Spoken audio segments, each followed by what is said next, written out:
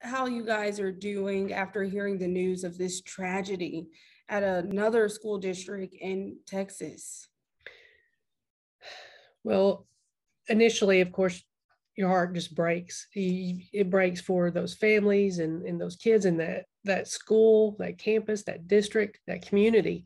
It's just all of these type of tragedies are senseless, completely and utterly senseless. But our hearts, thoughts, and prayers just go out to Uvalde.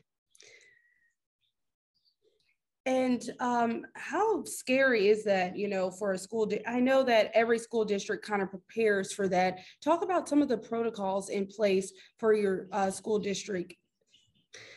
Well, what we do here at Redwater, we do have a guardian program. We do have a staff that is armed, and our community supports that fully to take care of our kids. We also are an ALIS trained district in that protocol. So we are not going to just sit and wait. We're going to try to get kids out of a situation as quickly as we can. We're going to counter if needed, and lockdown will be our last choice. And so in that event, is everyone kind of trained to kind of handle a situation like that, especially those who are given the permission to carry? What's the process for that? Well, they do have to go through a process, including a psychological evaluation, things like that, and then be approved by our school board.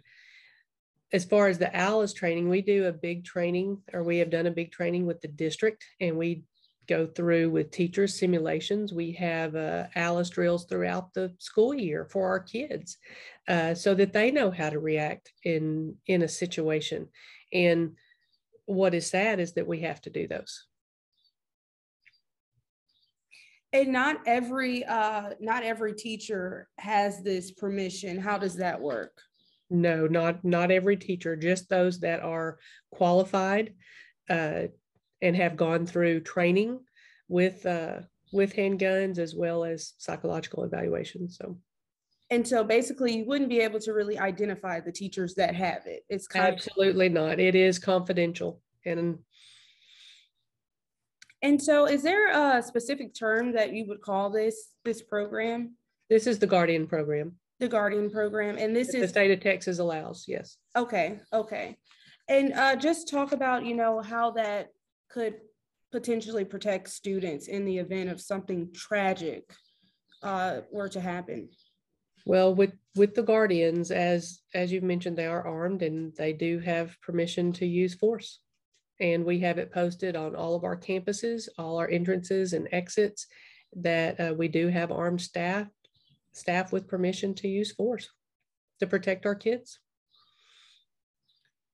And have any parents reached out or are just kind of talking about, what's the conversation like after hearing something like this to happen at another school?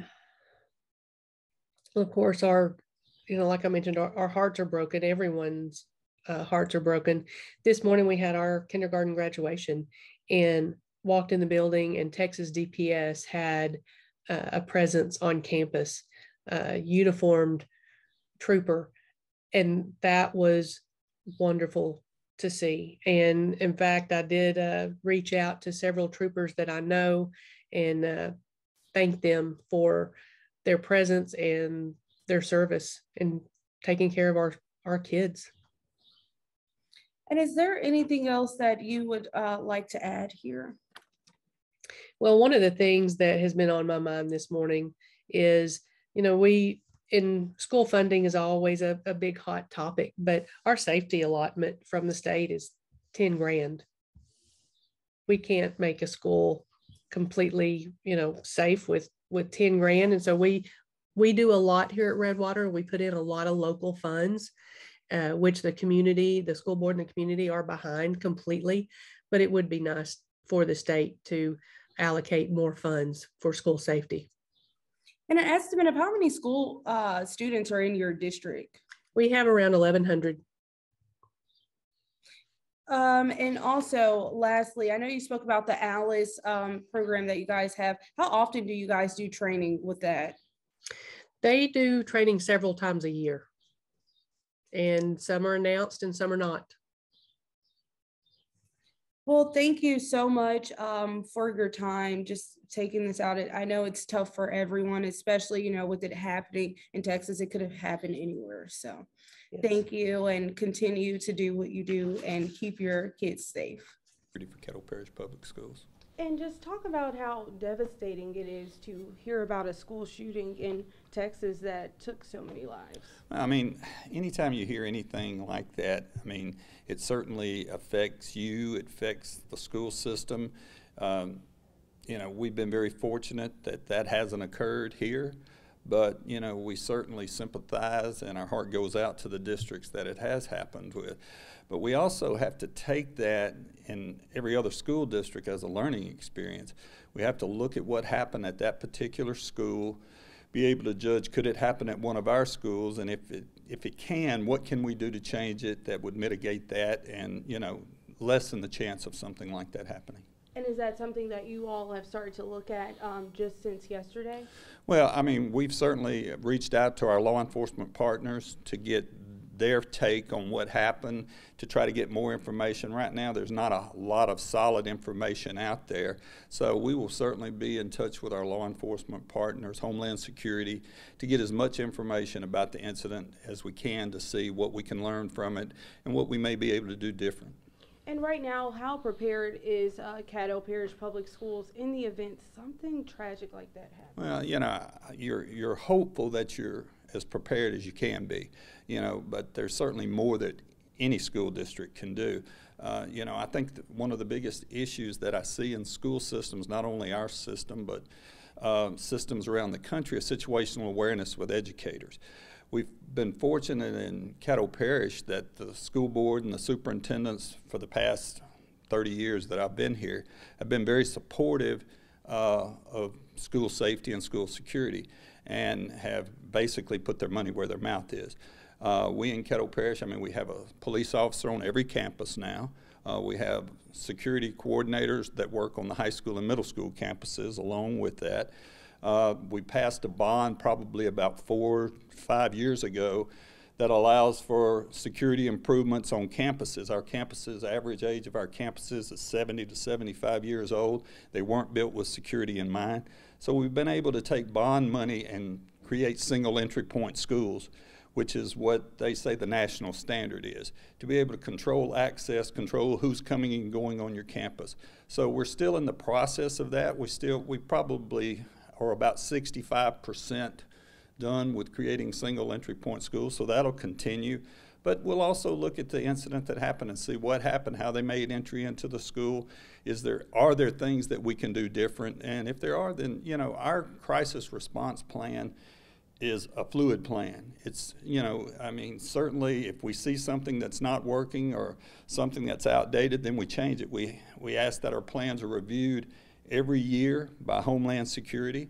They review our plans. They tell us if there's certain things that we need to change, and we're certainly willing to make those changes. As far as training for our faculty, we offer situational awareness for teachers, but we also go through mandatory drills on the campuses. Along with fire drills, they're required to do 3 to 4 emergency preparedness drills. And I'll be completely honest, the majority of the time they're doing lockdown drills. And creating safe space in schools and knowing where your safe spaces are in schools.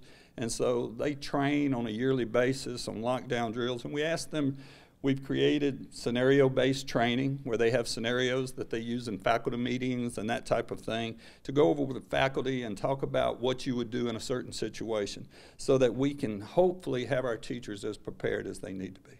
And the state of Louisiana doesn't have that guardianship law like Texas where teachers can open carry if they're trained, correct? That's true.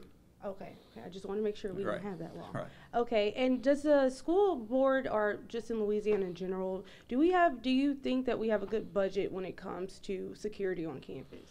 I will certainly say that in Caddo Parish, I can't talk about the state, but in Caddo Parish, basically the board has done quite a bit for funding the security effort on school campuses.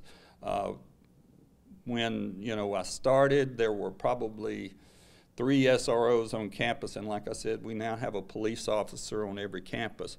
I would love to have full-time SROs that are trained to be SROs. That's all they do. That's their only function. Unfortunately, there's not enough police officers with SPD and not enough with the sheriff's office to put a SRO on every campus. So, you know, the majority of our campus have off-duty police officers, but the school board has funded that we pay off-duty wages for police officers to be on every campus. And is there anything else that you'd like to add?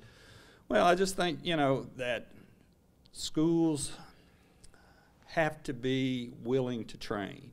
And, you know, and that's the biggest thing. You know, schools, we put so much on schools as far as from the Department of Ed and different things that they have to train for this curriculum, this thing, you know, and sometimes I think security may get pushed to the side a little bit, but our schools have done a good job of going through their drills, making sure they use the scenario-based training and faculty meetings. So, you know, I certainly think there's always room for more training, and certainly there'll be a push for that.